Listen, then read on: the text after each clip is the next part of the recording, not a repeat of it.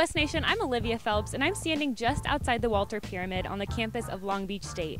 I had the opportunity to talk with sophomore Justin Bibbins, and here he tells us why his motto is heart over height. You know, I've been playing against taller guys all my life, so it's just your height versus their height, you know, who's gonna win. I was always told by my parents it's all about the heart, you know, it's not about the height, heart over height. Just have to use your speed, not care about the height, and not use that as a factor. It's just, can't use that as an excuse, you just gotta play. At the end of the day, you know, it's you versus him. Guys don't want to get as low as I do. They don't want to slide their feet laterally. So I just have to use that as my advantage. Not worrying about points is a big thing. Just trying to do what I can to win the game. You know, if the ball comes to me, I'm open, just hit an open shot. If not, swing in, try to find open guys. So just playing the right way and just playing the game of basketball to win.